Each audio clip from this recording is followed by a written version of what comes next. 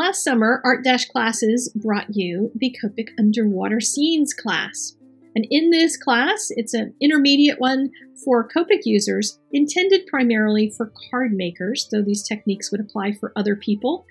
The samples are all done at card size, and they're intended to be used with different stamps that card makers already use, and there are some samples in each classroom of the different lessons applied to stamps in different ways.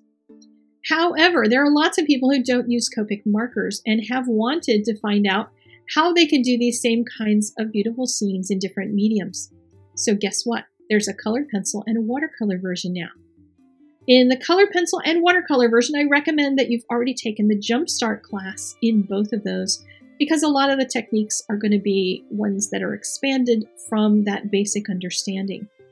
Each one of these classes has some that are the same across all of them. I show you how to do the shallows in each medium, but the surface technique is different for each one, different kinds of waves.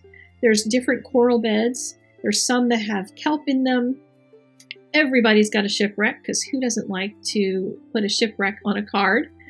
But each one of them is priced inexpensively, because I know lots of card makers don't have a huge budget, and these are going to get you pretty far in using all of those great stamps that come out every summer. And there's tons of fish stamps out right now as this video is going out. I'm assuming there will be forever every time it's summer, because we all like making summery, beachy types of cards.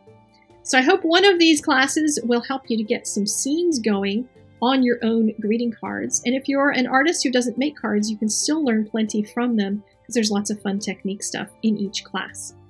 There's a link to the classrooms in the doobly-doo as well as here on the screen.